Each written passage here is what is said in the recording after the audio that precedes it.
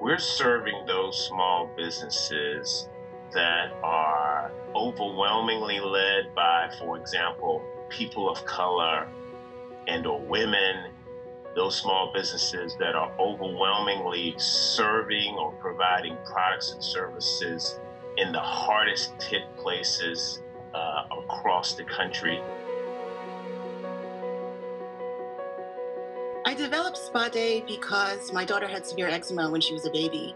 With my background in biochemistry, I was able to create products that helped her. Our business started back in 1992 when our parents immigrated from Central America. One location grew to a second location and a 28-year-old family business. I was diagnosed later in life with lupus. I've learned that through my disability that there's still hope. I have the ability to do whatever I want to do as long as I stay focused.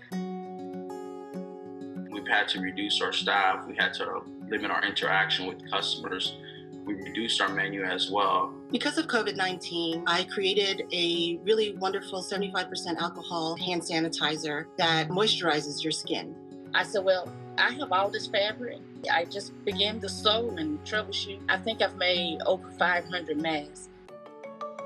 I'm just so grateful that Verizon partnered with LISC. It's an opportunity for us to continue to pay our employees. It allows me to make a product that is really in need right now. To all the small businesses out there, I want to first and foremost say thank you for being such an important part of our community.